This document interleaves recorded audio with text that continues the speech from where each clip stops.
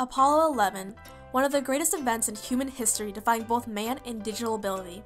We know of the main crew members, Neil Armstrong, Michael Collins, Buzz Aldrin Jr., the ones who first stepped foot on an untouched surface. But behind every mission, there's a separate crew ensuring the success, different people for different teams for different parts of the project. And among the Apollo project stood a systems engineer, Margaret Hamilton, who led a team of developing the onboard flight software for the mission. The team created algorithms to develop the guidance and navigation for the spacecraft during landing, a crucial moment in history.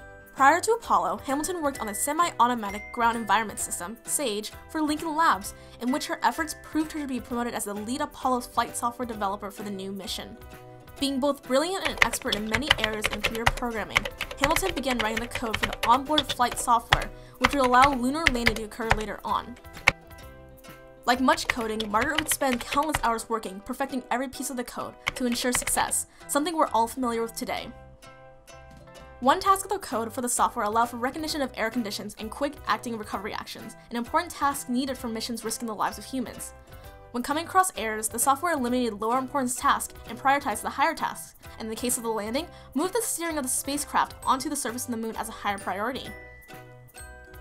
During the mission, the computer became overloaded with the task. However, thanks to the program done by Hamilton, the computer began to eliminate many tasks by essentially just saying, "Hey, I'm being overwhelmed by all these things. I'm just gonna focus on landing first, okay?"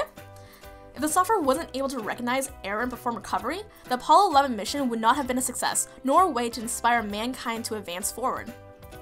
But want to know what's interesting? During the time of the Apollo mission, software engineering wasn't a real term.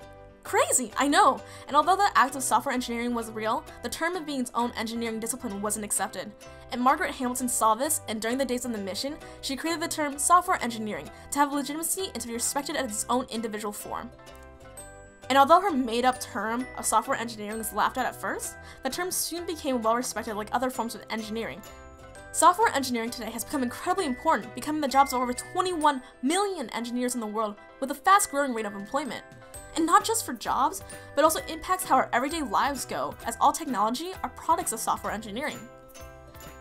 And beyond helping software engineering gain wide respect, Hamilton and many other female engineers at the time challenged the idea of male dominance in the STEM fields, helping make female and male engineers working together a more natural concept that is apparent in today's society. Without her proud efforts, software engineering wouldn't get its current recognition and a spot in the STEM field, nor would women be able to achieve such great strides today.